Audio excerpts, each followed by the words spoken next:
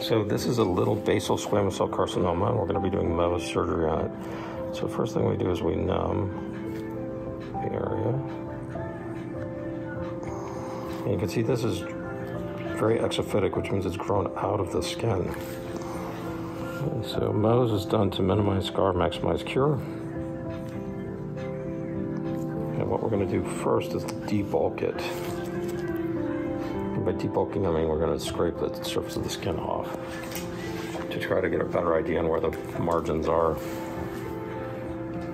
And the most important thing is to make sure he doesn't have any pain while we do this. Thank you. Second is to make sure that we get all the cancer. How long would you say you've had this one? Well, it's been a while. Would you guess 5 years? No, not that long. Okay. So what we're going to do is we're going to just try to get some of this off here. You can see it's mushy. You can see it just scrapes right off.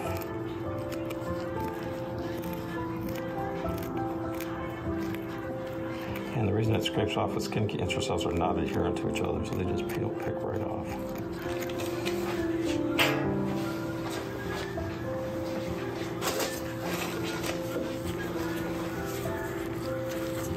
Now we got the surface off, so I'm going to go ahead and just take a little bit more just to make sure it's debulked. Now this helps to define where the cancer is.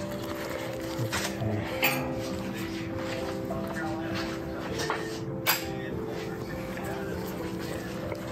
Now we're going to take the first piece.